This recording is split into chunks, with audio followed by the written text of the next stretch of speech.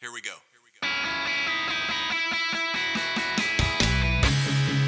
At our church, Jesus is Lord. That single belief calls us together as a community and sends us into our world with hope and purpose. At our church, your past will never define your future. There's always redemption, which means there's always a brighter day. At our church, we don't think we're better than any other church out there. We're just doing our best to become our best. At our church, we want you to believe in God, but we also want you to know that God believes in you. We are not against people who don't attend church anywhere. Instead, we pursue them with love, the very same love that's pursuing us. At our church, we're learning to serve God with all our hearts, and we're learning to worship Him with all our lives. And if you're looking for the perfect church, we're not it. At our church, we will make mistakes, but we will choose to grow from them. At our church, we're part of a global community that's knit together by the resurrection of Jesus. And by the way, at our church, we believe that really happened too. At our church, we will engage with people who are in real need because we are the hands and the feet of Christ. And finally, we need you to hear this loud and clear. At our church, it's not really our church at all, it's His. And we live and move and breathe in His church for His glory and His fame, not ours. So here's the invitation. You're invited to jump in with your whole heart at your own pace and to experience the life that awaits you in Christ. Friends, this is going to be good. Welcome to our church.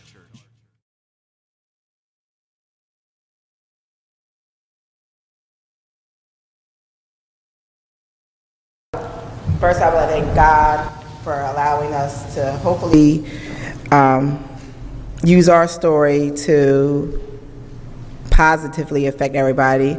I would like to thank Pastor Rob and the members of Bethany for allowing us to come before you today. And I'd like to thank all our friends and loved ones and everybody who came out to support us.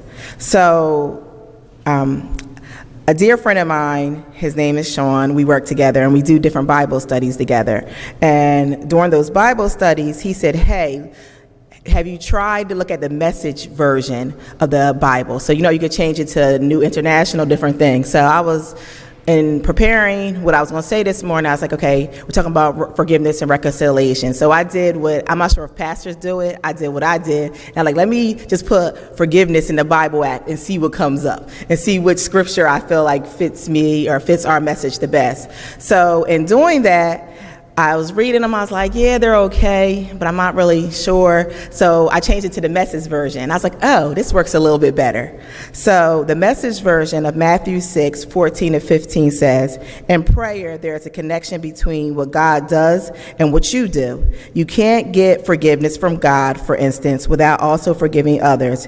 If you refuse to do your part, you cut yourself off from God's part. And then scholar in me said, let me actually Google what forgiveness or reconciliation means. So if you actually Google forgiveness and reconciliation, it says to forgive or to reconcile. I'm like, that really doesn't help because it kind of uses the word in a definition. So I looked up forgive. And forgive, Merriam-Webster defines as to cease to feel resentment against an offender. And it's another one, but I thought that one was the most relevant for our conversation today. And then I looked up the reconcile, and it says, it had a number of them, but number 3, it says to cause to submit or accept something unpleasant, which I think is also the best for this message. So I just want to introduce myself a little bit. My name is Joellen Jones. I'm born and raised in the Cumberland County area, and roughly almost 22 years ago, my brother was killed. I was at the time 18 years old, my brother was 19 years old, and it was 4 days after Christmas. When I say my brother and I were best friends, we were best friends. We were only 14 months apart, so we grew up together. I can't remember, he was older than me, so obviously I can't remember a time that I didn't know him, and I'm sure he probably would have said the same thing. He probably doesn't remember those 14 months without a sister. So When we were about 7 or 8, we had made this promise to each other that we will always have each other's back. So back in 1998, I was a senior in high school. He had just graduated, and we had all these plans on what we were going to do to become an adult. Because adulthood, when you're in high school, seems like the dopest thing in the world. Like, it seems like so cool. Like, I'm going to be an adult. I can do what I want to do. Ain't nobody going to tell me what to do. You know what I mean? We were excited about this. We were going to go to college, and we were going to get our own place, and we were going to travel. I had no idea how we were funding any of these ideals, but that was what we were going to do. We were going to take over the world. And in my senior year of high school, I actually worked 3 jobs. I don't know why I worked 3 jobs, but I worked 3 jobs. I worked at a bank, I worked at a children's place, and I worked at the movie theater. And I will work certain days, certain times, but Wednesday night, I didn't work. That was my day off. And I used to get paid from the bank every Wednesday night. So my brother and I decided that on Wednesday nights, we would have date night. I paid, and we would go out. And we normally went to Red Lobster. So every Wednesday night, we would go to Red Lobster, and we would talk about what we were doing and what our plans were for the future. And that was our time kind of to reconnect and talk and spend time together. So, like I said, he was working at Thompson's Motor Parts. Now, it doesn't even exist anymore, but it was right down the street on Pearl Street. And Wednesday night, we would go out to eat, and we would spend time together. And that was just the moment for me and him, because normally it was me, him, our cousins, our friends, and other people, but this was our time to connect. Well, on December 29th, it was a normal day. I got up and went to work. He got up and did what he wanted to do. And that night, we were going with our friends to the Colt Classics. By the end of the night, my brother had passed away. He had died of gunshot wounds. And although that night is why I'm here today, it's more about what happened after that point. And like I said, up to that point, we were normal teenagers with normal goals and normal things that we wanted to do in life. And that one defining moment changed my life forever. And at some points, I can say it changed my life for the worse. I saw some of my lowest periods of time right after my brother's death. But it's something that it caused me to put a lot of mirrors in front of my face. And before I go on with my story, I want to introduce you to Ryan. Come on up. Ryan and I, and just to give you a heads up, he's a little bit nervous. I'm used to kind of talking to people, and he's like, hey, I'm not sure how this is going to go. And I said, well, I'll kind of ask you a question, and you kind of can answer it, and then I'll take over and got to go back forward. So I just want Ryan to tell you a little bit about himself up until December 29th, what he was doing, where he was at in his life, and a little bit about his experiences. How you doing, Ryan Young? 98, I was 18. I left away for college. I was actually playing football upstate New York. Came home for Christmas break, never even packed my stuff. Went around, ran out with some friends and everything, moving around, being young. Remember my mom passed me when I was leaving. She told me to slow down. I was like, I'll be back. Kept moving. That was the last time I saw her free. Then ended up the Colt Classic game, and things happened. I didn't know her brother, didn't know the people there really. And the situation occurred that night. And then from there, I was in prison. I was in prison from there. Saw the same people that was with me disappear, other than my family. Watched my kids grow up from behind bars. Kind of realized like life, kind of grew up in there, and it took years before you finally start realizing stuff. In the beginning, you're still angry at the world and everything, thinking everybody's against you and everything. Then you start growing like maybe I was supposed to sit down. I mean, that's what I believe. I believe I was supposed to sit down. I stayed in the law library. It wasn't that I wasn't owning up for what I did, but it was just the way the system did. There was a lot of things that wasn't right in my case that they did. Like I said, not saying that what I did was right, but I mean, it just wasn't what the system was supposed to do. And I think over time, it just took me to realize, like, I think I needed to sit down. I think it was he was going to let me go when he felt like he was ready for me to go. And I believe that happened. I mean, I believe that happened in there. I see my mom pass while I was in there, probably like 17 months before I finally got home. When they finally lowered my sentence, like 17 months into going home, she passed away. And then I came home, and I think maybe like a year, I ran into Joellen. Didn't know her, didn't recognize her face or anything. She spoke to me at Applebee's, and then she was speaking to my parole officer about meeting up and everything. We spoke. We did a couple of meetings, me and her mom, Joellen, and I think that's where we're coming from now. I think we're getting here now because of the meetings, I think. And I'll let you go ahead and jump back in because I don't. So Ryan is being, and I can't say nice, but being very good about it, because it wasn't a situation where he went away and then came home and we talked about him. We fought against him. We petitioned the court not to lower his bail. My mom got over 1,000 signatures. We went to court in full force every day, wanting him to be punished, wanting him to be responsible or take responsibility. And to be honest, I didn't care about Ryan. I didn't care about his mother. I didn't care about his children. I was angry. And I don't like that, we always say don't use the word hate, but I had hate for this man because he took something from me and I didn't understand why. Right? He took those Wednesday night dinners and he took away those plans that we had for the future, and we didn't know why. And I was angry, and I spent a good time being angry and a good time being mad and a good time being hurt. And so I'm an attorney now, and I've always wanted to be an attorney, but even during that period of time, I kind of pushed that job, that ideal to the side. I decided that I don't want to be a part of a system that to me just did not work for anybody. And that obviously that desire to become an attorney came back, and even when it came back, I decided I wanted to be a defense attorney, and more specifically a public defender. And I wanted to give a voice to people who normally didn't have voices. And as I became a parent and I graduated from law school, and I just started defending people in Ryan's situation. And I wondered, why is nobody showing my clients any humanity? Why isn't anybody showing them any compassion? And I think back and thought, I didn't show this man any compassion or this man any humanity. I'm asking people to do something that I didn't want to do.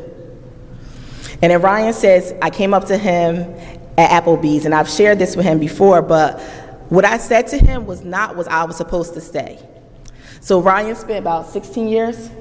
15, about 15 years incarcerated. So for 15 years, I had these conversations with myself. When I see this guy, I'm gonna say this, I'm gonna do this, and it's gonna be this, and it's gonna be that. And I even talked to God like that. I told God, like, God, when we see him, it's on sight. Like, we're gonna do this, I'm gonna take my earrings off, and I'm gonna, like, I had a plan, right?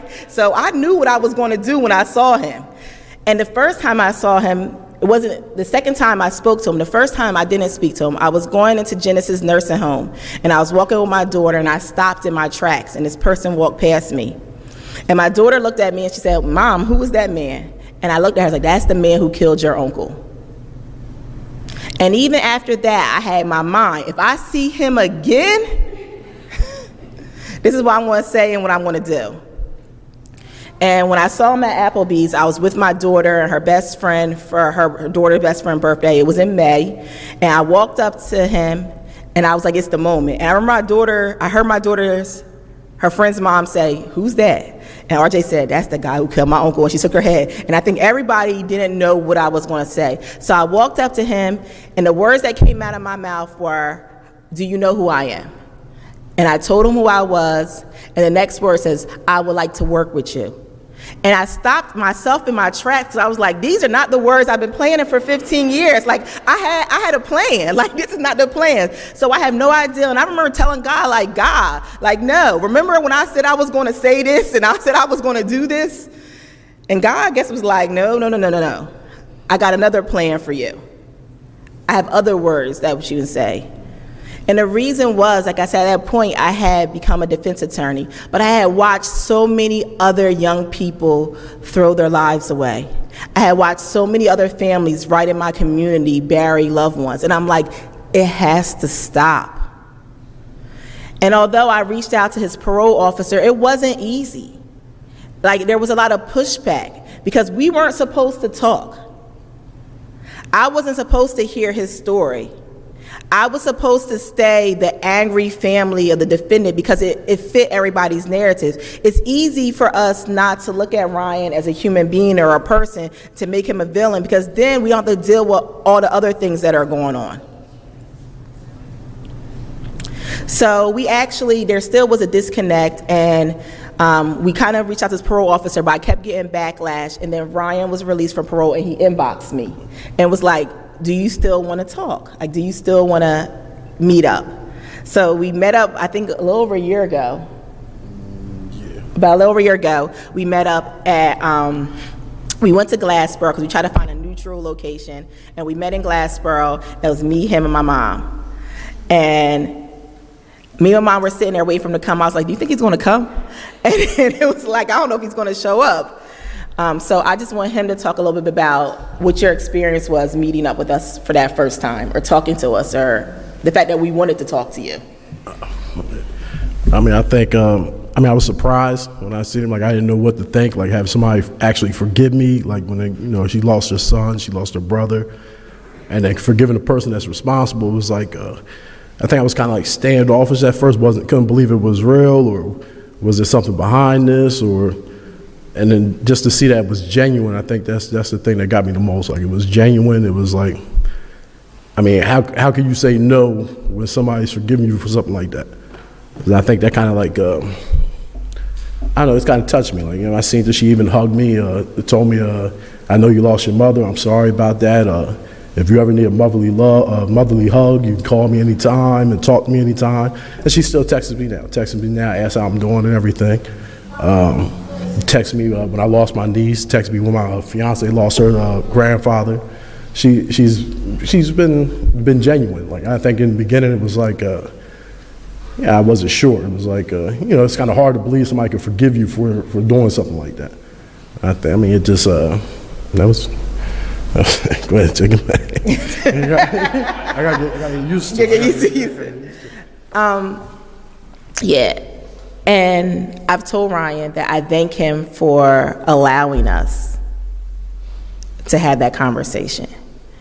I have so many people who will say to me, how can you, or why did you? Or I have family members who don't understand. And what I say to a lot of them is that I needed this. I didn't even know I needed it, right? I didn't know I needed to talk to Ryan. But God apparently did, because like I said, he changed my words. So he knows I needed this. I think he knows our community needs this. It's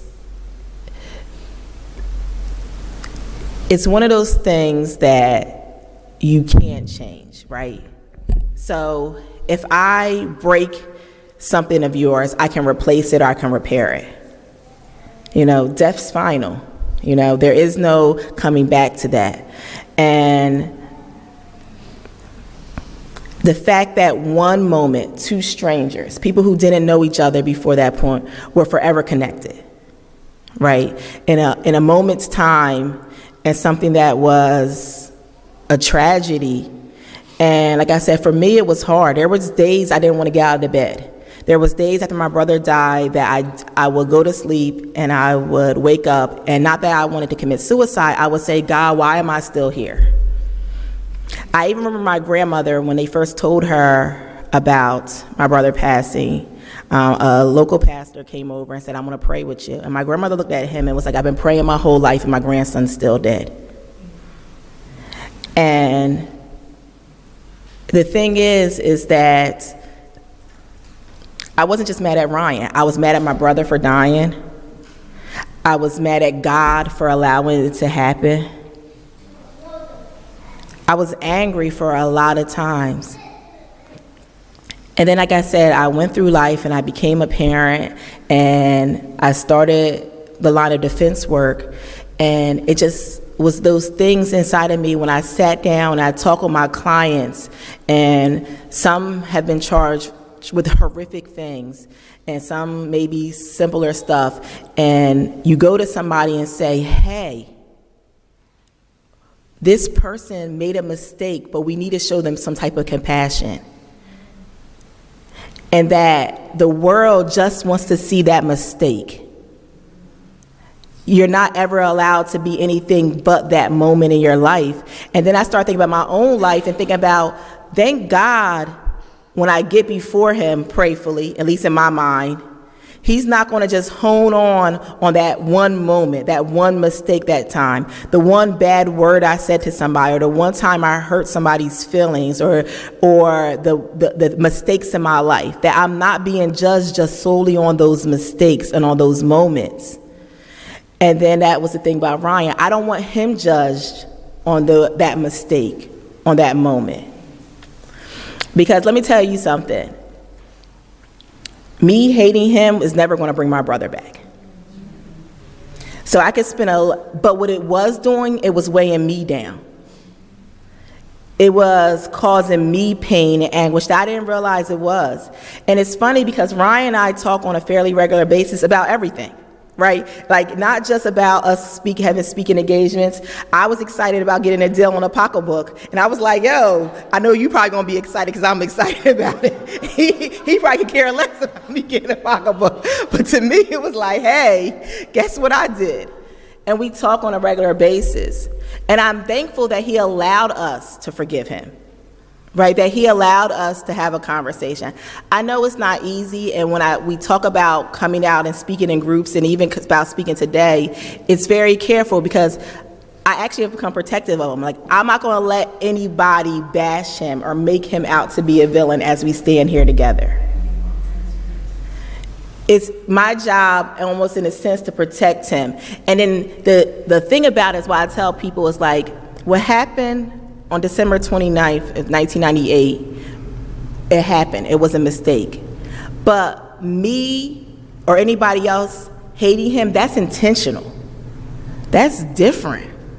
To me, that's a different level of wrong, right? He didn't purposely hate me, do anything to harm me. He wasn't purposely out there trying to change my life. But if I was to do something to him, I purposely did that. I purposely disregarded his fiance. I purposely disregarded his children. And that's a different type of thing.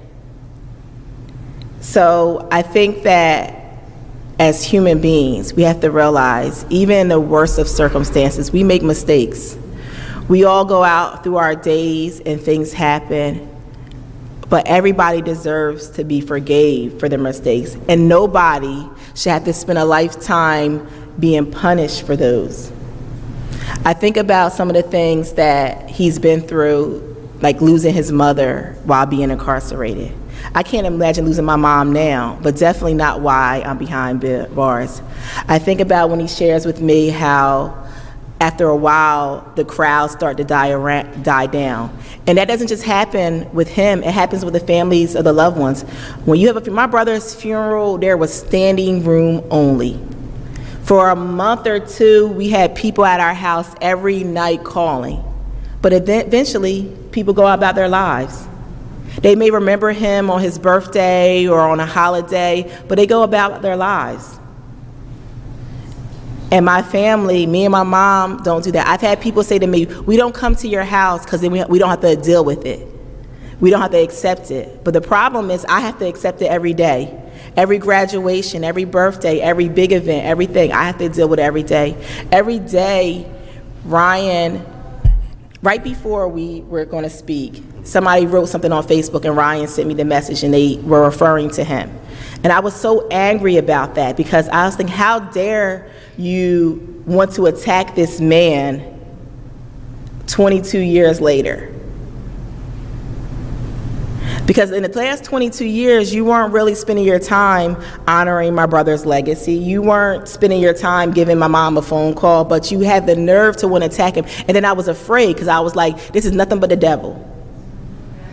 because I think they're trying to discourage him from telling his story or standing with me on Sunday. And I was like, Lord, please don't let this defeat him. Don't let this break down everything that we have worked so hard to get to this point. Like I said, forgiveness is not easy. I don't want to stand before you all and say, like I said, it's almost been 22 years. I don't want to stand before you all and say this happened overnight or that you can do this, because it's not as easy to have. But I think that we as society need to design a system or options so they can happen earlier. My mother actually spoke to his mother about? Probably about 2000, early 2000s. In the early 2000s. My mom did it before me. Yeah, she went to our house. My mom did it before me. And my mom's just been completely amazing through all of this, and even with her relationship with Ryan. It's funny because sometimes she'll text me and say, do you talk to him? I was like, yeah, we talk. She's like, because I'm not sure, like, he doesn't text me or he doesn't call me. And I'll tell him, like she said, that she want to talk to you too. Like she's feeling left out of this forgiveness process. But it's something that I needed. It's something that God knew I needed. It's something that I don't know if Ryan knew I needed this. And I think there's room for it in our system as we have designed now, is room for it in a lot of things. And for us, it's kind of been, we talk and then it's kind of weird because you don't want to ask too many questions and you want to ask not enough questions, but I think we got where we're kind of very open and honest with each other at this point. So, what you say something? Go ahead. Anything? We lead on. Just the process for you. Being locked up, Yeah. as far as or whatever. I think everybody looks at you as they look at the stigma of the whole charge, and not as a person until they realize what type of person you are, or who you really are, and realizing how old you were at the time when something happened. Like I remember one time I got a job, I got my CDL, started driving, and remember a parole officer, I used to have to text him when I leave the state. And I used to text them every day, making delivery to such and such, or Virginia or such and such. And they have these like way stations. Like you had to pull in. You don't actually deal with an officer, but you deal, like it's an officer inside of there that you got to go there and sit. I had to go in there one day, take my license and everything, gets a ticket, but the ticket goes to the job. Parole officer calls me around, I don't know, it has to be like 10-something that night. He was just like screaming about me having police contact, not telling him, talking about violating me. I did nothing wrong. He was talking about violating me and everything. So I never actually told my job. At that time I was working at a foundry for Matt Miller. And I never told him what my charge was. I was worried about if I would be able to get a job because of the charge and everything. But it was either like go back or tell him. So I told him. He was like, I would never thought. And he asked me about the situation. I told him everything. He was like, have your parole officer come here. The parole officer came there, talked to the parole officer. He was like, look, Ryan didn't do anything wrong.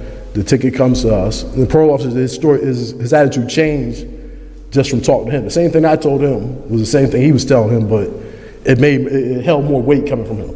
It was kind of like you don't count. You're like whatever you say isn't true because of your charge. And then ever since then, I had no problem with him over that. But it was just the way they look at you because of the charge. Like people don't take you. Your word isn't too much to people. They kind of look down on you, I think. So you're kind of hesitant to let people know you're charged because of the way people look at you and everything, because people don't actually get the time to get to know you as a person. Then they get to know you as a person, they find out later on, it's like, oh, I don't believe it. But you would have never took the chance to know me if I'd have told you from the beginning. You go back, I got these spurts.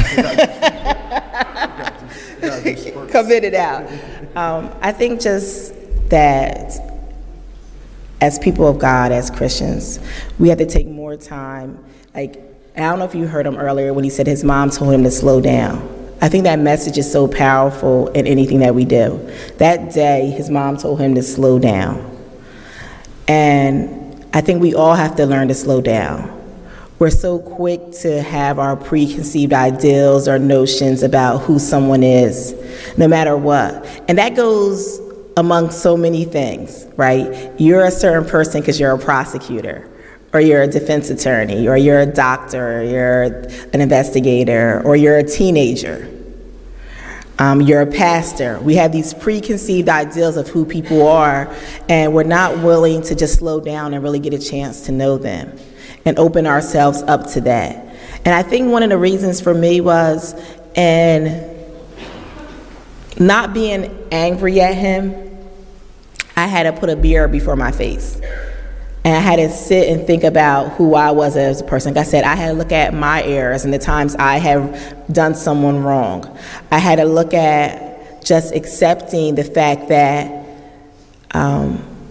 if I believe in God, like we say we do, and I believe he is powerful, he makes no mistakes, and that from the time we're thought of until the time we leave this earth, he has those days numbered for us. If I believe in those things, that although how my brother died was sad, he lived his time here on the earth that he was supposed to live. And I will say this, just to tell you a little bit, my brother, he lived those days. Like, he wasn't a person, he lived life, he did things with his friends. He probably lived more in his 19 years than most of us do, given more time here on this planet. And when I stop and think that if I focus just on his death, I forget to think about his life. I forget to think about all the times we played as kids and all the great things that we did together. So this process of forgiveness has helped us, has helped me look at things differently, has made me, to me, even a better attorney as I stop back and listen to my clients a little bit more and hear their stories a little bit more, and hopefully are able to articulate those stories in a way that benefits them. This is just the beginning for us, and like I said, we're thankful for the opportunity to come and speak in what we consider a safe place, because it's definitely hard, because you don't know how you're going to be received. Like, and I hate to say, it's probably easier for me, not just because I'm used to speaking, but because my family is considered the victims in the situation. So it's easier. So I'm very grateful for Ryan for coming forward. And while we were sitting here earlier, I said, guess what I did? I put our names in to speak to this event in Alabama. So I'm like, I don't know if we're going to get accepted, but hey, guess what? Road trip. So I thank him for the opportunity. I thank the pastor for the opportunity for coming and being able to share just a part of our message, a part of our story with you all this morning. I thank God for hopefully using us in a way that hopefully we can positively affect our community, that we can talk to young people about the real and raw of what it looks like. So many times people get the opportunity to hear a story of a victim's family and maybe somebody who's formerly incarcerated, but hopefully our story together, us standing here together with the hopes of wanting more for our community, will get everybody thinking about what can I do. Maybe we will change just one person's minds, that not when you just we see Ryan, but when you see somebody similarly situated to Ryan, that you will think differently about who he is. He's a good guy. He really is. He's a good guy with a good heart and an amazing family, and I thank God. I was telling his fiance Takoya earlier, like, she's a good person. Like, she's a strong person, and her daughter's a strong person, and her story of forgiveness. It isn't just in with us. Her story of forgiveness. My mother's, my daughter's, other people that were affected by it. So we just thank you all for the opportunity to share with you briefly this morning. Continue to pray for us as we expand and continue to work on this journey, and hopefully be able to share a message that just changed the minds of what people are thinking. So thank you.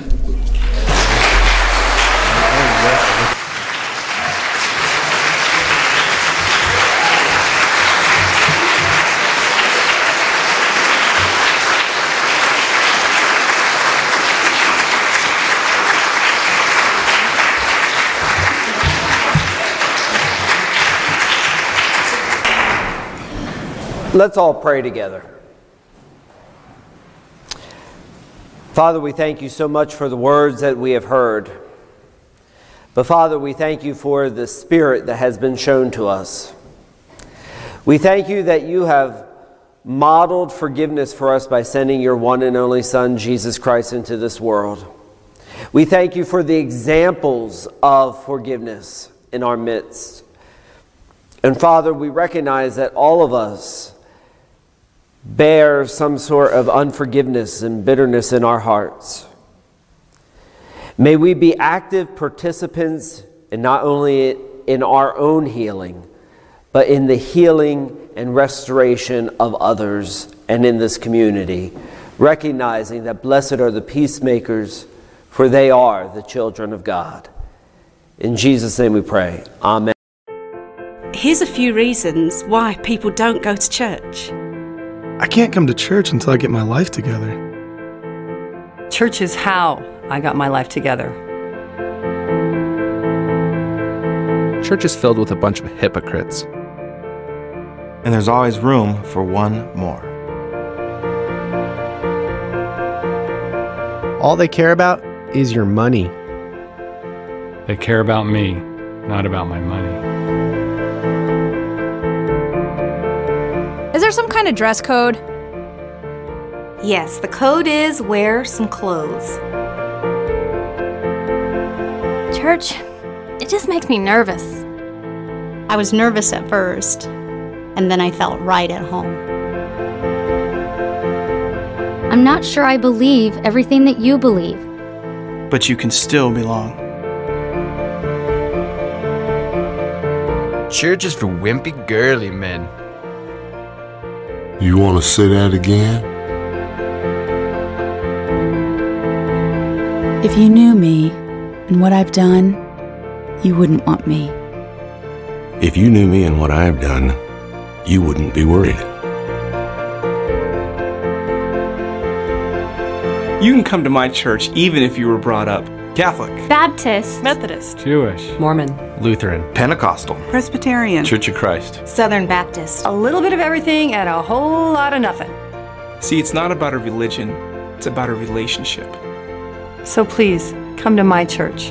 Where nobody's perfect. Where beginners are welcome. where socks are optional, but grace is required. Where forgiveness is offered. Where hope is alive. and where it's okay to not be okay. Really.